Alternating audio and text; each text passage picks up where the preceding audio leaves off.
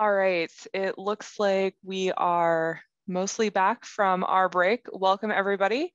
I am Amanda Bachman. I am the SDSU Extension Pesticide Education and Urban Entomology Field Specialist, but I am also one of the South Dakota SARE co-coordinators. And tonight I am going to be hosting a panel of some of our SARE grant recipients that are here in South Dakota, and they're each going to go over some of the projects that they've done, the kinds of grants that they wrote. We'll have time for questions after each panelist, and then we'll also have time at the end for questions. So if you have questions, feel free to throw those in the Q&A box.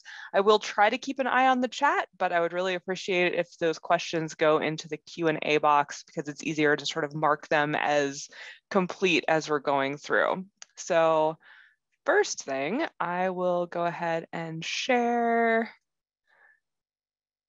my screen. Cool. Hopefully you all can see my lovely SARE slide here.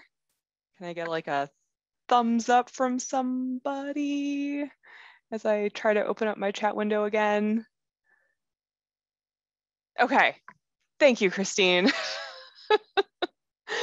So these are slides that came from Beth Nelson and Wayne Martin. So I really appreciate their guidance on this. And I'm just going to go over really quick, what is SARE? So Sustainable Ag Research and Education. And full disclosure, I have been with the South Dakota SARE program for a little over a year now, serving in that co-coordinator role. David Karki is the other co-coordinator. He's based in the Watertown Regional Center. He's actually out for a few weeks on vacation. I'm here at the Pierre Regional Center. So if you have questions at all about the South Dakota SARE program, you can get in touch with either one of us, and we'll be happy to help you out and direct you to some resources. And SARE, as many of you found out in your goodie boxes, we come with a lot of cool publications and goodies that we like to pass out. We have a lot of resources to get some really great books and to get those out to our stakeholders and educators. And then it's also a program that distributes grant money to do some of this outreach and research with a bunch of different audiences. So SARE began in 1988. It's a decentralized, science-based, grassroots, problem-solving, competitive grant outreach program. So we're here in the North Central region, but every other geographic region has their own SARE program as well. Pretty much every state has a SARE program, and it's either through your land grant institution or your 1994, your 1890 land grant college. So I was just on a training this morning that had SARE co-coordinators from all over the country. And we were kind of talking about what different programs we're doing. And I talked up the local foods conference. So maybe we'll have a couple folks hop on from other parts of the country. So we've got our 4 regional councils, and the SARE funding comes through USDA NEFA.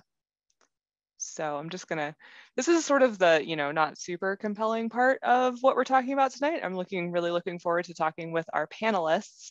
But one thing we wanted to kind of go over with you guys is what kinds of grants are out there and also what a successful SARE grantee sort of looks like. And so successful SARE grants make sure that they cover sort of all parts of the SARE mission. So looking at profit over the long term, stewardship of our nation's land and water, and then also quality of life for farmers, ranchers, and their communities.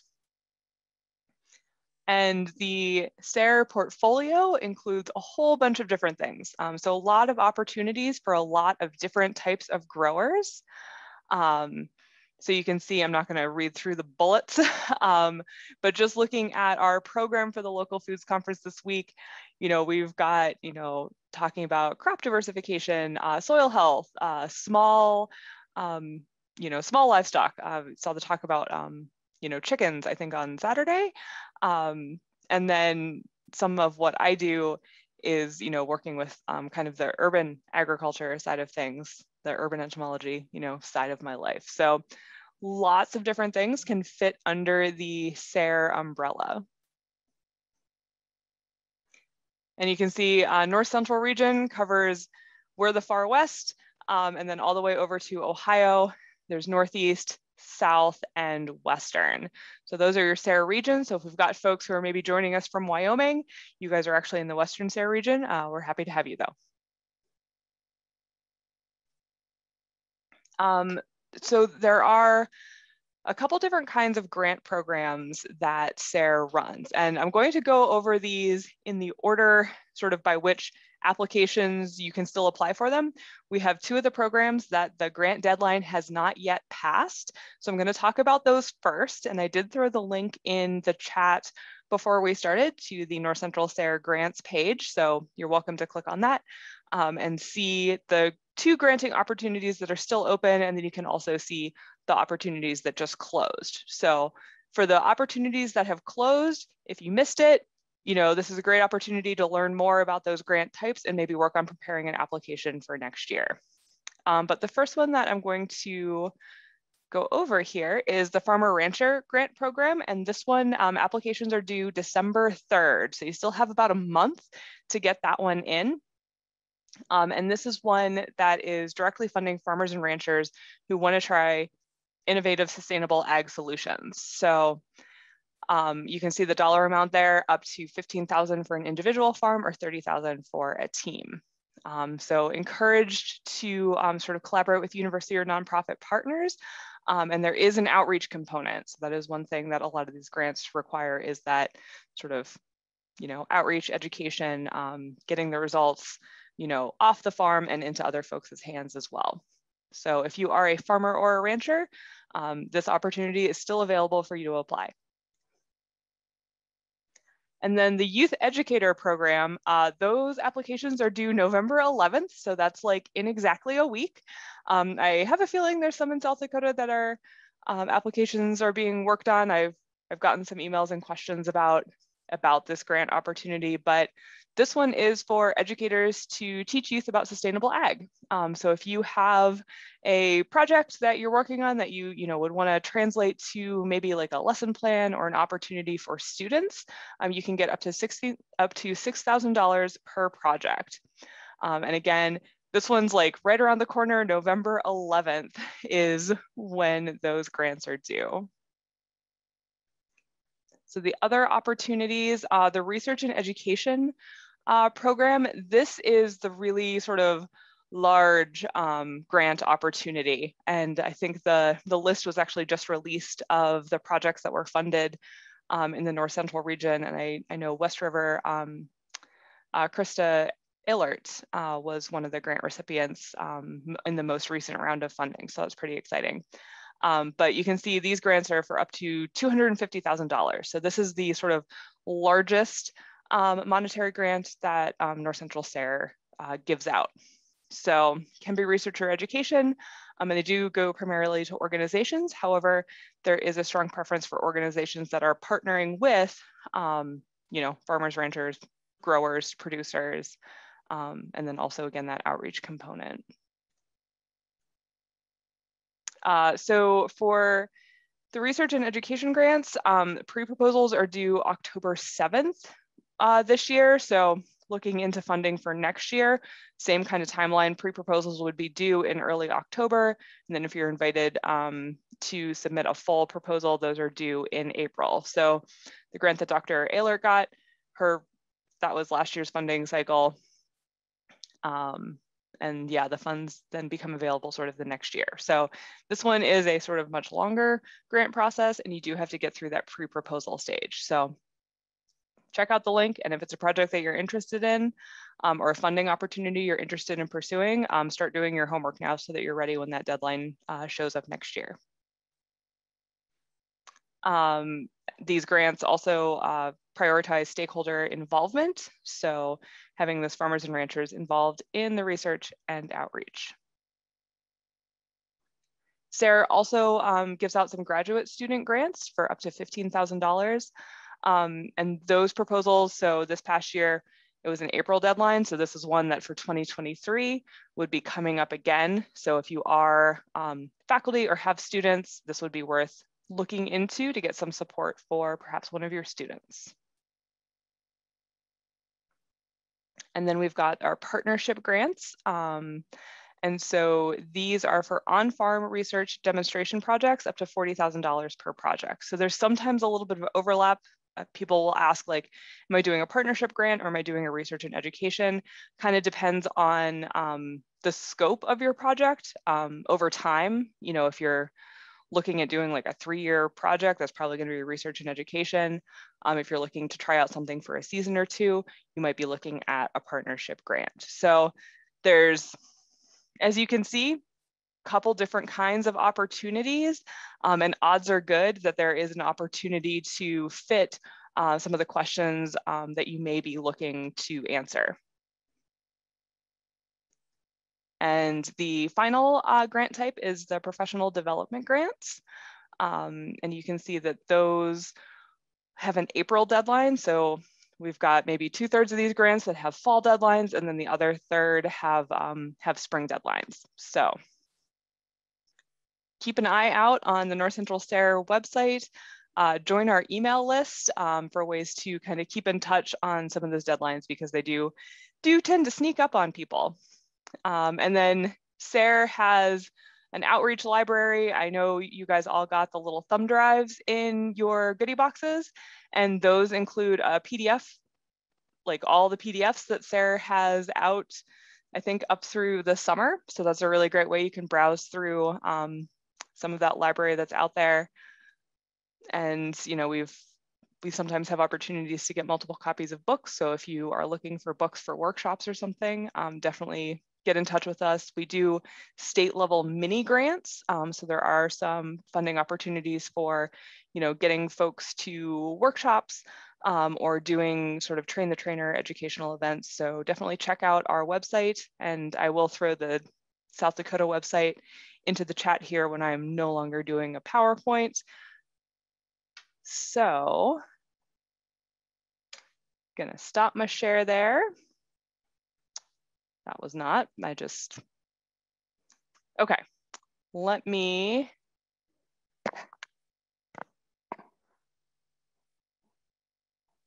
I'm gonna assume that everybody could hear me through all of that as I'm looking at the Q&A now. I don't see my little mute icon. I feel like somebody would have warned me. So we have 3 panelists with us tonight. And our first presenter is going to be Mark Brannon. He's the owner of Benson Bounty, LLC. And he is going to be sharing with us how he incorporated native plants on his diversified vegetable farm. So Mark, if you are ready to share your screen.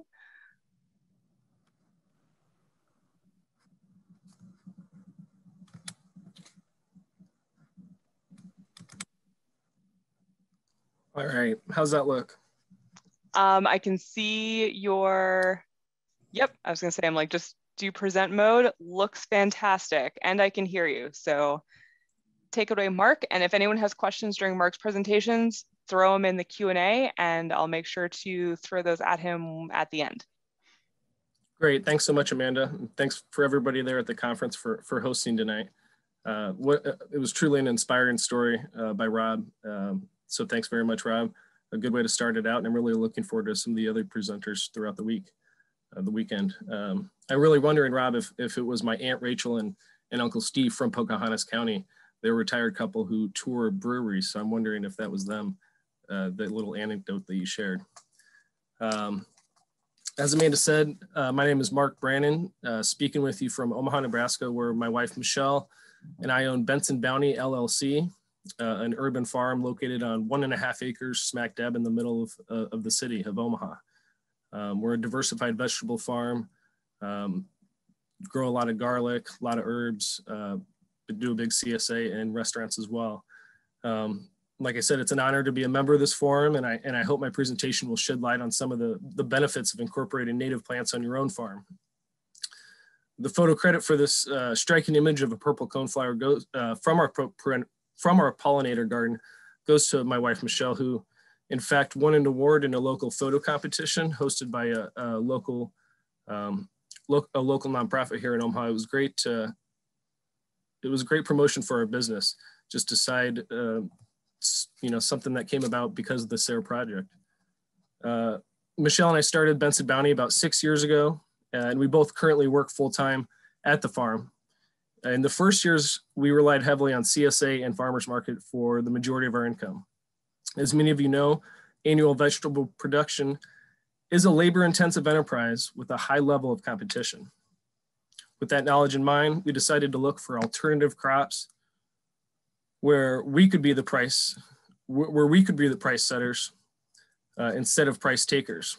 But let's be honest, no matter how good your tomatoes, cucumbers, okra looks in the middle of the summer, the competition's fierce and you likely can't command the price you deserve. Although I'm not sure if you guys can grow okra up in South Dakota. I don't know if you have enough time. We found some initial success in marketing native herbs to a local apothecary, which led us to explore the idea further. That's what led us to applying for a North Central Region Farmer Rancher grant in 2019. Some pictures of our farm here. I don't know if I mentioned, we have 3 boys, age 6, 4, and 2. So in addition to the farm, we have our hands full. That was one of the reasons why Michelle and I wanted to look for some less labor intensive crops. As our family grows, we're getting busier and busier. And so, like I said, there's a whole bunch of other farms out there producing just as beautiful radishes as me. And so we wanted to find something where we, a niche in the market. And that's when we turned to SARE. The goal of our project was to demonstrate that there are a number of pollinator-friendly plants native to Nebraska that can be utilized to build a stronger, healthier farm ecosystem while simultaneously providing an additional revenue stream. We decided to plant 12 varieties of native plants, many whose native ranges extend into South Dakota, to assess whether they could generate revenue on par with annual vegetables. I'll talk about some of those varieties later on in the presentation. On the slide here, I've listed the 4 benefits or impacts that as a SARE grant recipient, you can measure to help evaluate results. Basically, if you have a project that fits any of these 4 bullet points, go ahead and apply because, if you don't get the grant this year, you may get it next year and it'll be a good experience applying this year. So as Amanda mentioned, the deadline's coming up in a few months, December 2nd, so get after it. And like I said, many of these, we decided to plant, many of the plants that I'll be talking about extend into, the range extends into South Dakota. On the slide here, I've got the benefits listed, and I think it's important to note that in our grant application, we intended to measure the economic sustainability of growing native plants, but ultimately found out that there were other measurable benefits as well, most notably environmental sustainability, as well as social sustainability. Basically, we're saving our backs and making more money in less space. I'll talk about more in depth about the social and environmental after I first talk about the economic aspect.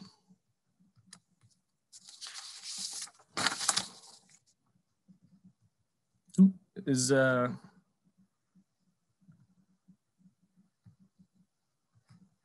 going on there? Sorry about that, everybody. I'm going to fix that for you. I assume that you're seeing the same thing as me.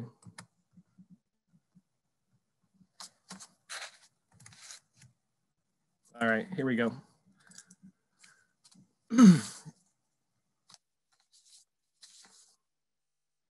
One of the most pleasant surprises from our project was that many of the native plants we chose for our project served as excellent cut flowers. Not only do they look great, hold up well in the vase, but they're also less ubiquitous than, say, zinnias or sunflowers, and consequently, they're conversation starters at the market. You may also find that local florists appreciate the unique stems that they can't find through their normal channels. We have found that common yarrow and Solomon seal especially are favorite fillers for florists seeking a unique style. My all-time favorite plant for our homemade bouquets is blue vervain. I'd like to point out that all of these plants on this list have native ranges, but your possibilities don't end there. In addition to growing them for cut flowers, you can grow many native plants for their medicinal value. In fact, as you can see from these 2 lists, there is a bunch of crossover when it comes to the two categories, meaning that there are multiple marketing channels with each individual plant. As I mentioned before, We sell the majority of these herbs to local apothecaries that create tinctures, tonics, and the like. They pay a premium price for locally sourced products that can be continuously harvested throughout the season, multiple times. We've also found decent marketing success, marketing these herbs and flowers to upscale restaurants and bars that utilize them in specialty cocktails and mixes. Another revenue stream that was enhanced with the addition of our pollinator garden was the value-added portion of our business. Michelle makes handmade balms, salves, soaps, and beeswax candles to sell at market, on our website, and on consignment in local stores around town. In 2020, we launched our Nebraska Wildflower series of soaps and candles that featured a mix of yarrow and coneflower. It was really popular. Most of our soaps and candles have essential oils in them. This was essential oil free, and while we didn't know there was quite a market for that product, that even that extended niche of the market, we found we had great reception with that. We also sell dried teas made from a variety of these herbs, especially hyssop and purple coneflower, narrow leaf coneflower. And finally, we have found that there's also potential to make money by selling divisions from your own plant stock or by selling seedlings started from saved seed. Many of these plants spread quickly and can be divided after only 1 or 2 years. Backyard gardeners have a renewed interest in planting local varieties, but these plants are very difficult to source from local nurseries and non-existent in big box stores. We sold out of common yarrow, anise hyssop, and coneflower at our annual plant sale in the spring. Excuse me. One notable native crop that we have added to the garden, but that wasn't included in our grant, is Jerusalem artichoke, otherwise known as sunchoke. We grow this member of the sunflower or aster family for its giant tubers, which local restaurants gobble up in the fall. I love off-season crops. That's why I fell in love with garlic, but I truly love sunchokes. In fact, just today I dug over 100 pounds from an area about 45, 50 square feet. We charge either, depending on the restaurant, $6 or $8 a pound. So you can tell it's a very productive crop. On the left, you can see some of our market bouquets. Like I said, they're different than the normal bouquets that people would see at market. So they proved to be very popular. That's yarrow and Solomon seal in there, a couple different types of yarrow. Next to it, some plants that we had potted up for our plant sale. Again, that was one of the surprising benefits from, we didn't know there'd be such demand from other gardeners in the area for these plants. For a lot of the plants for our, when we got the pollinator garden started, some of them we had to drive into Missouri for, and some of them we had to drive into Western Nebraska for, and we're in Eastern Nebraska. So it was, they're hard to find around here, some of them. And then again, there's a picture of our wildflower soap. Like, we love value-added products because it provides a revenue stream, in the fall, winter, early spring. We can get a lot of that stuff done in our off time when the garden's not busy. And then in the upper right there, you see a beautiful, Michelle's an artist as well, and she created that image for our newsletter. It proved to be a really good talking point, a really great promotional point for us, that having this pollinator garden, and we really ran with it. We just recently bought about $1,000 worth of flagstone. We're going to put in a patio directly adjacent to the pollinator garden, so that next year we can have small events at the farm at our most beautiful spot. Because when we found that when people toured the farm, they were drawn right there, not just because of the beautiful flowers, but also the wildlife, the butterflies and the bees that are just constantly buzzing around.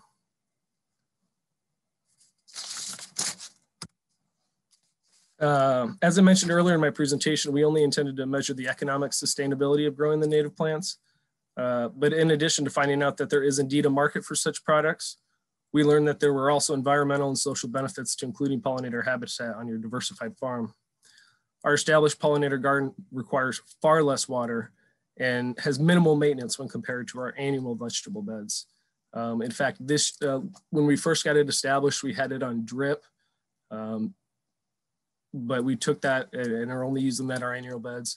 And this year we had a pretty good amount of rain. We didn't water the entire area one time. So, and again, it's generated money without that input of time and labor and water. We don't need to turn the beds over each year. And the weed pressure in these beds is minimal. We keep them mulched pretty well, but for the most part, the native plants thrived and they filled out the space. And so, we fit mulch in where we can, but it's really doing well with a lot of, with little maintenance.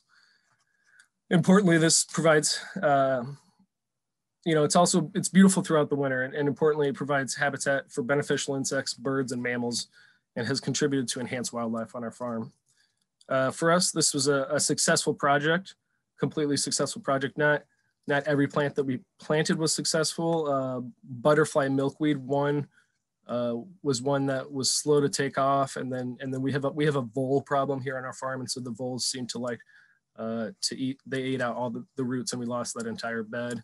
And then some of the other ones were slower to come along, but like they're all proving to be a good decision, even if they're not quite making. Not all of them are making money on par with annual vegetables, but some of them are out competing per square foot by a large margin. And I encourage everybody here listening to apply for a Farmer Rancher grant this year, or whatever SARE grant fits you. The Farmer Rancher grant due in December. If you have an idea to solve a problem or improve your farm through sustainable practices, you just need to go for it. I'm currently on the review committee for our region, the North Central region, and we're always looking for more applications. Contact your state coordinator, Amanda, or David Karki, and check out the NCR SARE website for other resources. Their staff is absolutely fantastic, a great resource when applying. It's really an easy application compared to a lot of the other grants that we've done throughout the years, and it's really well set up. So I encourage you guys to go for it. I hope everyone had a decent time listening to me tonight, and I'm open to questions now or more later if you think of them later on.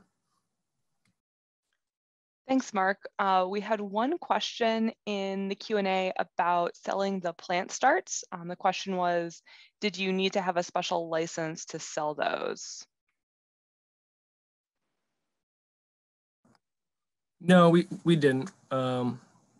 We promoted it as a special event and had it here on farm over 2 weekends, and no. And we haven't heard from any local nurseries that are upset about it. So. An interesting fact, our entire operation is illegal because we're in a gray area in Omaha, Nebraska. It is not currently legal to grow food and then sell it in a residential area. And we're in a residential area surrounded by houses. And so we're currently working right now with a group of young farmers in the city planning department to work on the zoning code to make it legal and to be conducive to growth. Cool, thank you very much. Our next presenter is going to be Amanda Blair. She is, I think we've got her on. And all right, yeah, Mark stopped share. So Dr. Blair, if you are able to share screen, you are going to be up next talking about enhancing producer resources to build small meat processing capacity and local meat demand.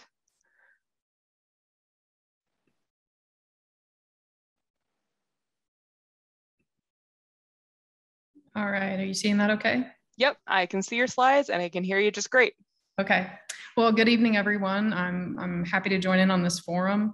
I'm going to share with you a SARE partnership grant that we received with the lead institution here was SDSU, but it's a partnership between SDSU Extension and several producers. So the title of it is Enhancing Producer Resources to Build Small Meat Processing Capacity and Local Meat Demand.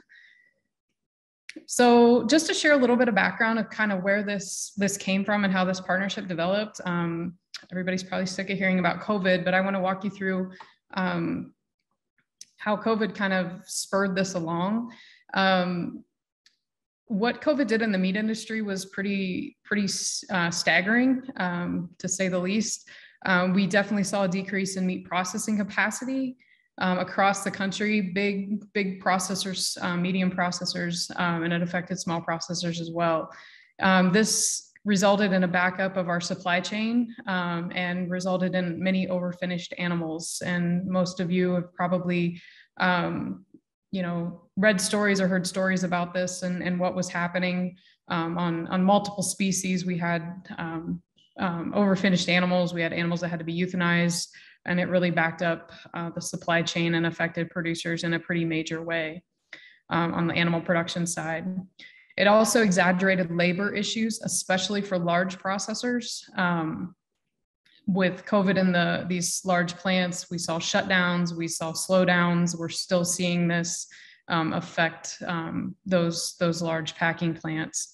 That's not to say it didn't affect the small and medium-sized plants, but in terms of meat production on a national scale, this really was exaggerated.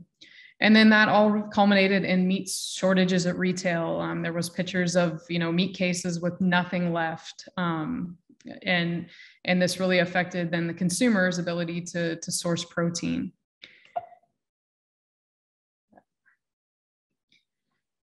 So as a result of many of these things, it shifted demand for meat, and it really shifted this, and people started looking to their small local processors. The grocery store shelves were empty. They didn't know where they could go to get protein, and many of them started turning more and more to their small local processors and trying to get connected with producers through those processors or purchase meat through those more local channels.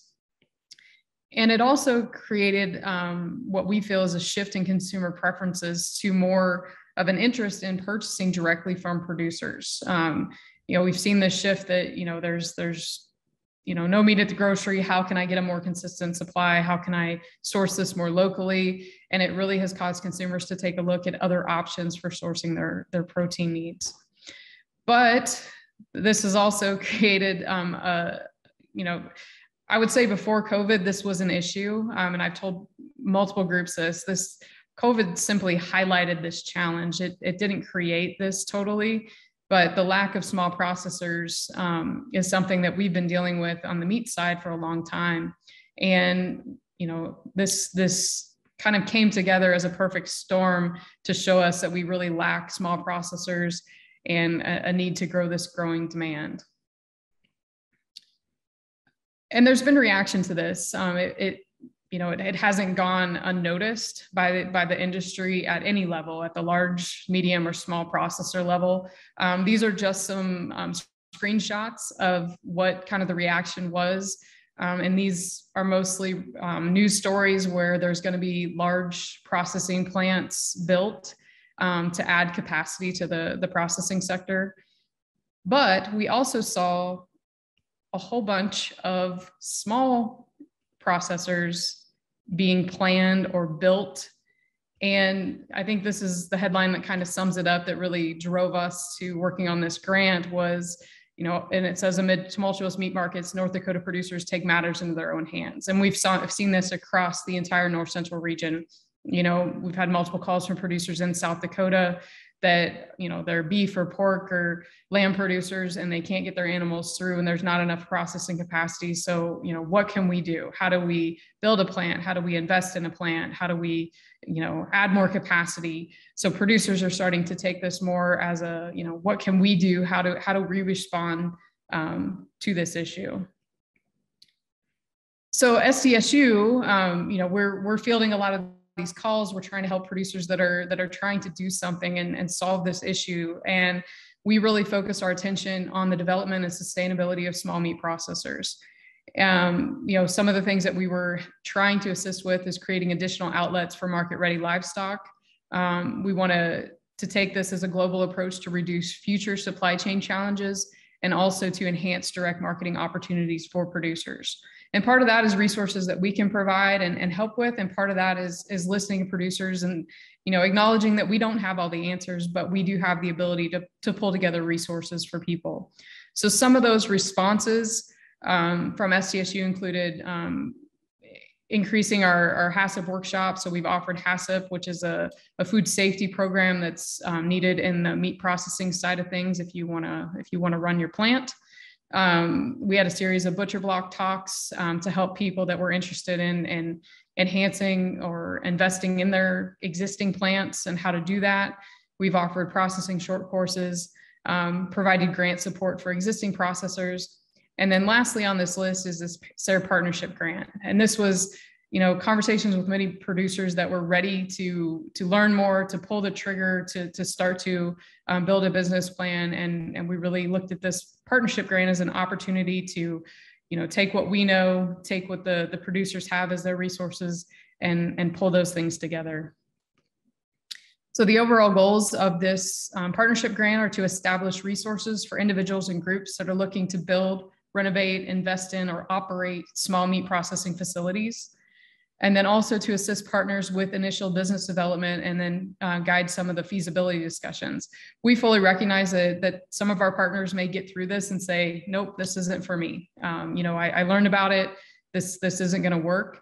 But others may take this information and be able to fully execute on establishing a new small meat processing plant.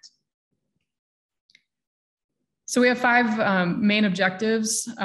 First and foremost is to familiarize partners with the regulations and requirements of the meat industry. And we've noticed that this is usually what kind of stops people in their tracks because, they want to do this, but then they realize that, hey, I got to figure out a lot on the regulation side. The meat industry is heavily regulated. There's multiple layers to that. There's choices to make about what type of regulation you want to be under. And that takes some education that we can provide and some resources that we can connect people with. We want to aid partners with regulatory decisions based on their business goals. And that goes to some of the decisions about, state versus federal inspection versus custom, and help guiding some of those decisions to best suit what they're trying to accomplish.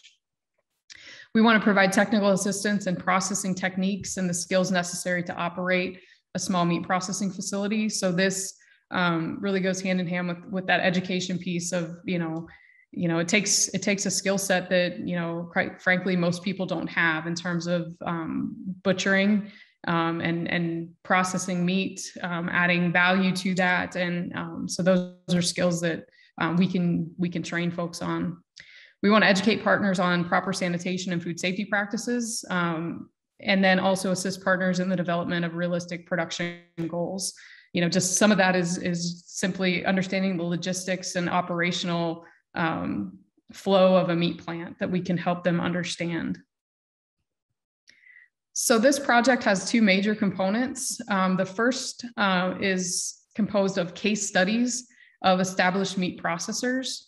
And we have 2 case studies selected. This grant, I guess I should let you know, is something that is we've had a summer of planning, and now we're getting underway with our partners and executing some of these educational pieces. So our case studies, we have 2 of them to kind of show 2 different viewpoints. The first is a case study partner that has renovated an old facility, and they are custom processing and also under state inspection. But this particular case study also has plans to build a new processing facility in the future that would be USDA or federally inspected.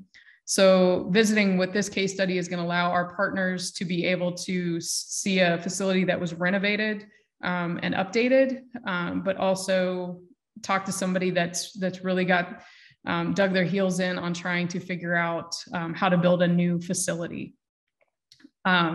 This case study also has retail space and cold storage space that's kind of some value added side of this and marketing aspects that they can share. Our second case study built a brand new facility in 2019. So we're going to take our partners to this facility. It's custom and federally inspected. This facility has a huge value added focus, so a lot of further processed products.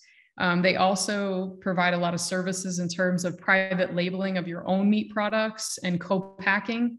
And then they do retail and online sales. So we're trying to get our partners multiple viewpoints from these 2 case studies. And the way we'll run these case studies is we'll tour these facilities, and then we'll have some Q&A, quite a bit of Q&A time with these these case studies, and they're willing to open up and share kind of the good, bad, and ugly with our partners. The second aspect is going to be through webinars, and these are going to be providing resources. So some of those things, like I mentioned, helping them understand the regulatory aspects, what financial opportunities are out there, operational skills in terms of logistics, dealing with labor, discussions with the Department of Labor, gaining technical skills. We'll talk about construction and floor plans, harvest and processing schedules, and then also go through some business planning. And this is going to be provided through SDSU Extension, but also through other groups and entities, industry professionals, state agencies, et cetera. And then all of this we're going to take at the end of the project, and our plan is to develop an online decision tool for people that would be available to anyone. It'll be a web-based tool, so it's kind of going to be a checklist of here's things that you can think about, and really help people that are on this path gain some more information.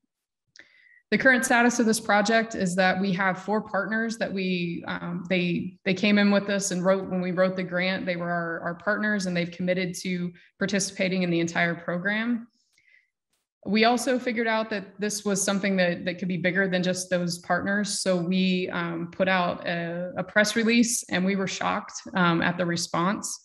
So we have 20 additional participants that are just going to, their level of commitment isn't the same as the partners, but they can participate in the case studies and the webinars. So we have selected 20 of those. When we put out a call, we got applications from 13 states and 3 countries. So this is an area that I think there's a lot of interest in across the country and across the world. So where we're at is we are putting out our initial assessment or evaluation in November. Here in about 2 weeks, we'll have that collected. Webinars will begin in December, and then our first case study is in January of 22. Our planned outcomes, first, we want to increase partner knowledge about the development of a harvest, fabrication, and processing facility, and increase their confidence in taking that next step toward their planned business venture. So this is really focused guidance for those 4 partners that we had partnered with on the grant. We also want to provide livestock producers with information necessary to plan to establish a meat processing facility. So this is going to be resources that are available for all people at the end of the grant. And I think I'm pretty close on time, but we think this definitely has relevance to sustainability from multiple levels. It's going to, the addition of more small meat processing facilities will help money stay in local economies. It also helps reduce transportation of animals, and that lowers production costs. And that also plays to the environmental aspects with fewer emissions. And on the social sustainability side, we believe that this has the potential to create jobs in rural areas and also build relationships between producers and consumers. And I think in terms of the grant, if anybody has any questions, there's my contact information.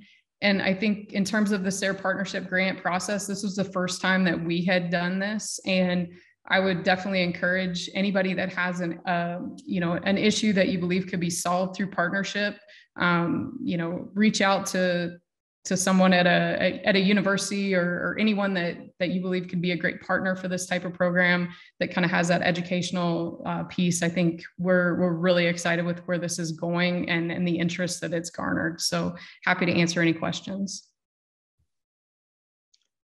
So we've got one question in the Q&A for you. It says, with the decrease in meat demand in the state from small plants, how will these smaller plants survive? Folks are shopping at Walmart again, not local. Processing is expensive on a small scale, and most folks in South Dakota can't afford to buy freezer beef. I guess I would say we haven't seen that. I think there's definitely going to be people that price shop, and rightly so. They need to get the best bang for their buck, but we're still seeing a heightened demand through a lot of our small processors for freezer beef, for direct marketed product, for that connection with the consumer. So I think it's really finding the right customer. There are definitely customers out there that value that, understanding where their food comes from, knowing more of the story behind that product, and having that direct relationship. So I would fully admit that it's not for everyone, but I think there's value in it, and I think expanding our capacity across all levels and all sizes of plants is really important. All right, thank you. You want to stick around? We'll maybe have some questions at the very end. Sure thing. So our next presenter is Shannon Mitchell-Knaus, and he's the owner of Wayward Springs. And so Shannon, if you are ready to share your screen, I'll turn the floor over to you. Okay, can you see my screen? Yep, I can see your slides and I can hear you.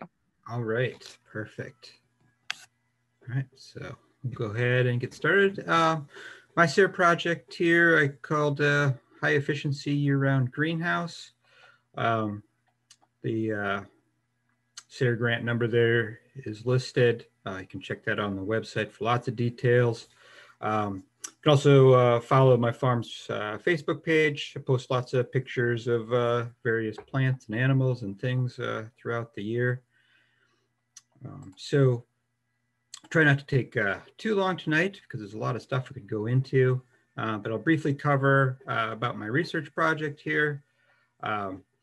These passive solar greenhouses, if you happen to have ever Googled this, you'll find all kinds of information and maybe an equal amount of misinformation out there.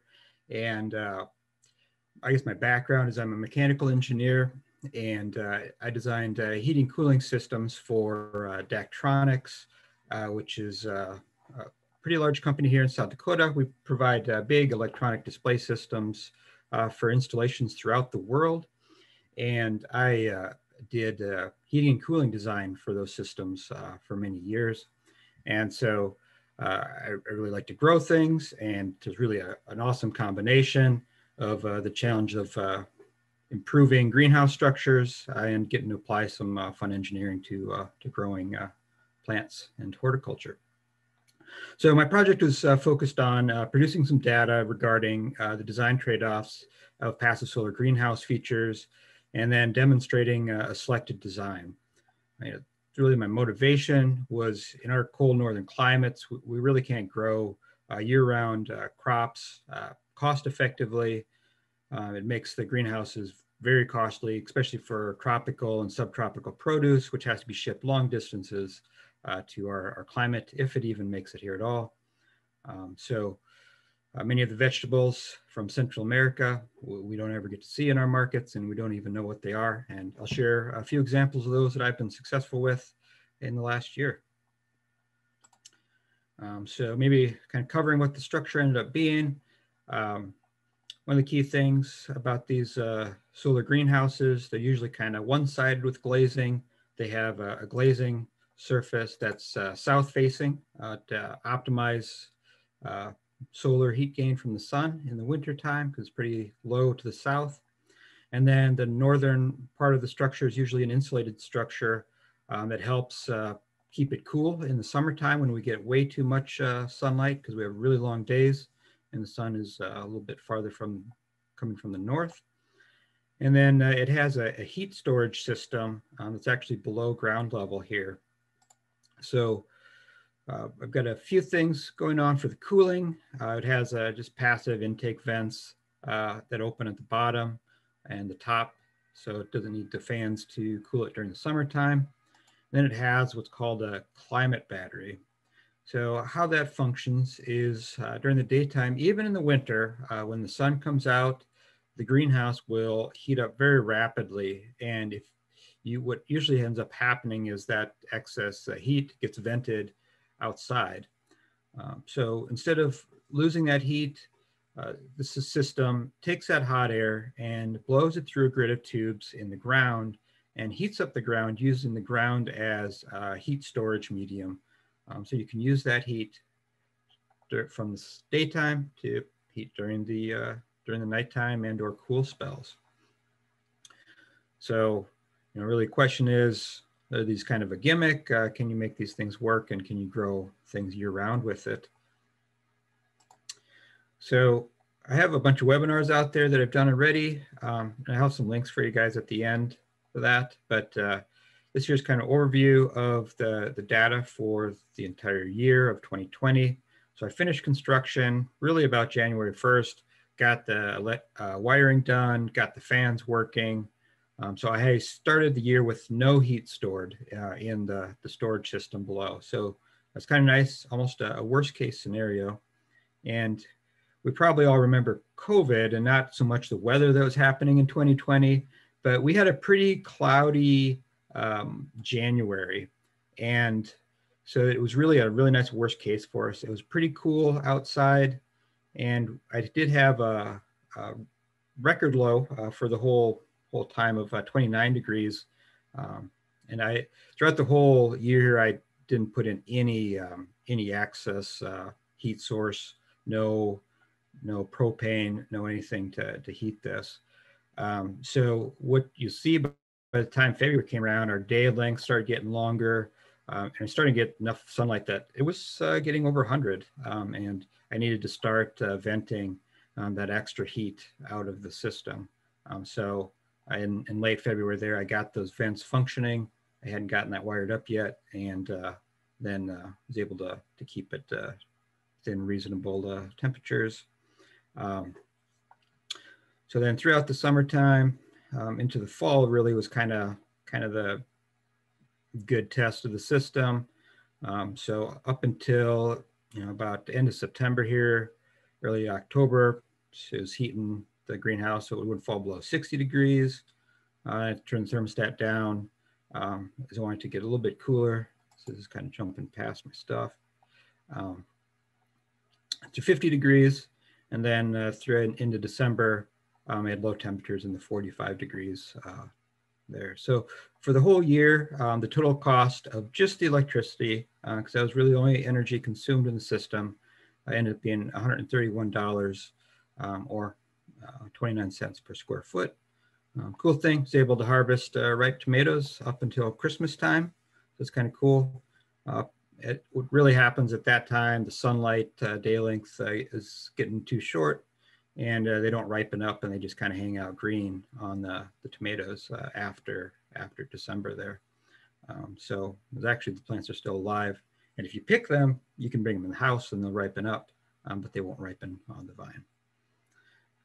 So some of the cool things that have been growing since then, figs, fresh figs. I suspect a lot of us in South Dakota haven't ever gotten to have fresh, ripe figs. We only know them in fig Newtons, but figs are delicious. Here's what they look like.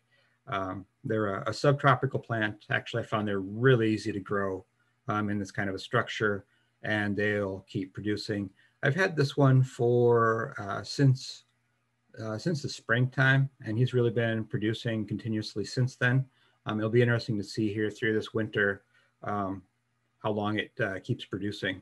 So here's what a fresh fig looks like. A very unique and tasty fruit that probably any South Dakota person would like to eat out of hand. Another one, citrus is super easy to grow in this kind of a structure. These are fresh limes. We picked a few of them already. This photo here is about a week old. So this is about the current state of them. The smell of the flower blossoms are amazing. And the pictures of the little baby limes are kind of cool. You never get to see that in the grocery store. And of course, they taste amazing. Some things that are maybe a little more unique that most of us have never tasted, or even until this I had never really heard of, is naranjilla. It's the species is Solanum, so that's related to tomatoes. However, they do not have a tomato taste at all, but the growth habits are in some ways similar. It's a very tasty fruit. If anyone happens to be in the Brookings, South Dakota area and wants to try some, let me know. These guys are producing kind of fairly continuously at this stage, and we'll see kind of how long that continues. these are definitely something that you can't grow outside in our climate because their growing season is far too long. These plants here are getting close to 2 years old and very productive at this stage, but not as productive as a tomato, but they're very, very tasty fruit. Something I'm really excited about here is cherimoya. If you've ever heard of cherimoya, one of the most famous things you might have heard about it, Mark Twain called it the most delicious fruit known to mankind. I don't know if I would say it's quite up there that high, but it's pretty good. They have a very bizarre flower blossom, and even in parts of the world where they are productive in that climate, they usually require hand pollination. So that's what I did, because when they're flowering, we don't have any pollinators around to do that. And so I was quite happy that I actually had very good fruit set. In fact, what I've learned is I had probably too good a fruit set, and that kind of limited the size of the fruit, and they didn't really get to their full size. So actually just this week, they started to ripen up, and I got to eat the first one. Well, this photo is from this morning, actually. So quite tasty, but they're a little bit small and a little bit seedy. So I should have thinned the fruit a little bit more. So it wasn't quite as many for my little bitty tree in a pot.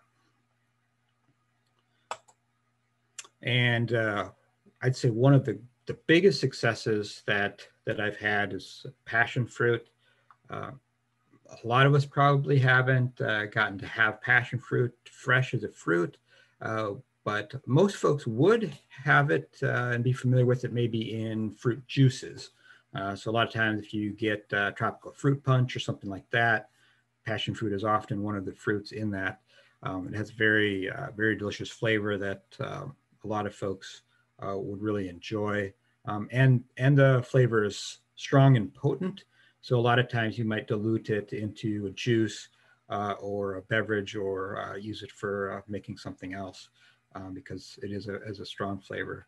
And a lot of times people grow these just because the flower blossoms are gorgeous, very beautiful flowers. And once they're pollinated, they produce a very beautiful purple fruit.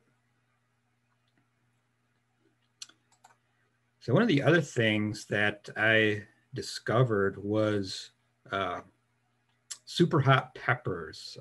They have a growing season it's kind of on the edge for us in our climate, where a lot of times just by the time the plants are getting old enough to produce in significant volumes, frost comes and kills stuff.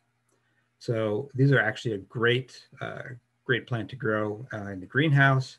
I kind of accidentally stumbled upon these because I let the kids pick seeds out of the catalog, and they picked some super hots, actually apocalypse scorpion, because they thought they looked cool. So I let them plant them, and I found there was a market for them locally. And what I found is peppers, they're actually not an annual. We all grow them as annuals because it freezes around here, but they are actually a perennial in their native climate, and they will go into dormancy period. So I've got some apocalypse scorpion pepper plants that are very close to 2 years old.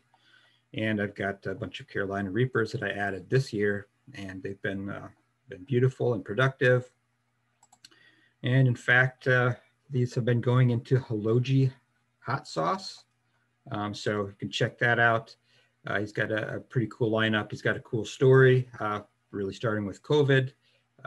Lost his job, and I always had a hobby of hot sauces, and voila, now we can get our own local South Dakota hot sauce here with Carolina Reapers grown in South Dakota as well.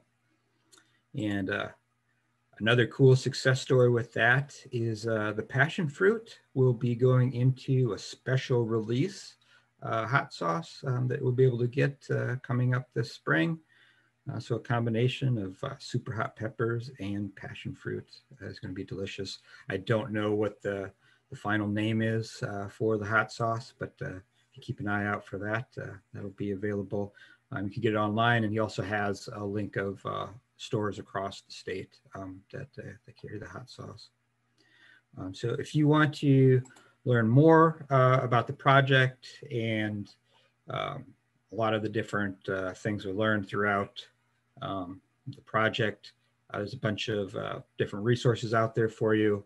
Of course, on the SARE site, you can see a lot of the materials and the PowerPoints themselves. Check that out. And I did a couple webinars with the South Dakota Local Foods Group and Master Gardeners Group last winter time. Check those out here on YouTube. Those are recorded and available for everybody to watch. Also had a couple folks that did some tours of the greenhouse and did an awesome job recording that. If you're not up for the couple hours of webinars of the other ones, check these out. Really kind of some cool editing and videos showing what I had growing last year in February. And then we also did a webinar with the University of Minnesota. Dan Handine leads up the Deep Winter Greenhouse Project. You got to check that out. They're doing awesome research on greenhouse structures for our climate for year-round growing as well. So, yeah, do we have any questions? Yes, we do, and they both involve pollination. So I'll ask them both to you. They might answer each other. So the first one is, how many of these tropical fruits need insect pollination? And then do you have to hand pollinate the tropical plants? Yeah, that's a good question, and it's definitely one of the bigger challenges to growing fruit. So let's see, I shared a few things. Those Naranjilas, actually, those it took me a while to figure that out. I did have blossoms that weren't getting pollinated, as well as I could not find any good resources out there on how to hand pollinate them. My first summer, I ran with most of the vents closed. Definitely this summer was very warm, so I pretty much used them continuously, and so I had plenty of insect pollinating them this year. But they did need hand pollination when they're blooming, and pollinators can't get into the structure. The citrus are very easy to hand pollinate just with a paintbrush, and the passion fruit, that's definitely something to be aware of. There's some cultivars that are not self-compatible, and some cultivars that are. So you want ones, unless you're growing multiple plants and have enough to cross-pollinate, you'll want a cultivar that is self-pollinating. And I did hand pollinate most of those. So it is something to plan for and a time commitment with fruit. Some fruit, of course, don't need hand pollination or pollinators, such as tomatoes and peppers. Those are all wind or maybe just tapping the plant can pollinate those. So those are good options if you're not interested in being a pollinator yourself. So next question, have you had to use supplemental heat in addition to your earth battery system in the colder winter months? Mm-hmm. So my first year of operation here, I was very careful to not use any sort of outside heat source. I did not use any grow lights or anything that would introduce any other heat, because I didn't want to taint my data. Maybe I'm an engineer and a little bit of a stickler in getting accurate data. So yeah, I did have on that plot there, I did have one day that it hit 29, which is deadly to many things, but many plants it's not deadly to. Actually, the citrus is not a tropical, it's a subtropical that does handle freezing, and the same with passion fruit. However, other things like tomatoes and peppers are a tropical that do not handle freezing very well. So yeah, good question. So I did this last year. I don't have data compiled in a pretty graph yet, but we did have a week or two in February where, if you guys remember, we had like -30 or more below zero. And I just didn't want to take the risk that maybe it would freeze because I had too many plants by that stage. it would be way too costly. So what I did do, just as some insurance during those nights, was just used a small propane tank, like a grill-sized propane tank with the smallest heater I could get. And I just ran that overnight, and that easily kept things in a safe region, even though it might have been okay without. I can see why you wouldn't want to risk it. Yeah. And then the final question here, we've got Cindy, who, if you have any extra reapers, she'd like to know. Her phone number's in the chat, but she also wanted to know what the cost, what is the cost on the greenhouse? Yeah, it's a good question. So for the total for this structure, I spent just under 20,000. It's a 16 by 28, so not super big. I would say it's a nice size for maybe personal growing for your family or something, but I could grow a lot more reapers if I had a lot more space. So it's a good size for that. I did do all the design work and construction stuff myself, other than pouring the foundation. So that's maybe not figured into that cost. And who knows, materials and supply chain stuff seems to be difficult nowadays. I know I've heard of a few people trying to build things and running into roadblocks there. Let's see. Yes. And we are at like 8:37. So I'm going to ask this last question, and then the panelists, if you guys want to throw your contact information into the chat so that people can find it, but we will work on wrapping this up. But the last question is, do you use forced air for your earth battery? Yeah, yep. So in order to get enough heat storage, you do need to use fans. This structure has 4 fans. They are not centrifugal, they're vane axial fans or axial fans. A centrifugal blower would be better for a system where you have more back pressure. And I designed this intentionally to not have that because I want to have a higher velocity airflow. So I don't know if I've got a good enough info in my other webinars and info for someone to fully design one on their own. But if you're interested and have questions or want me to help you out on designing one, definitely can reach out to me.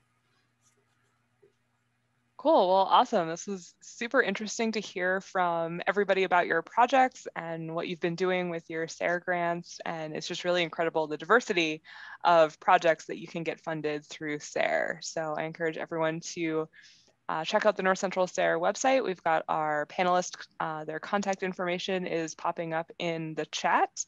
So I wanted to thank all of our panelists one last time. And I believe tomorrow, I got to cheat and look at my schedule and see when we start up again tomorrow, but we start at noon Central, 11 Mountain on Friday. So for those of you that are going to be joining us again tomorrow, we will see you back here on the Zoom. And I don't know if Carrie or anyone else has any last words before we head out tonight.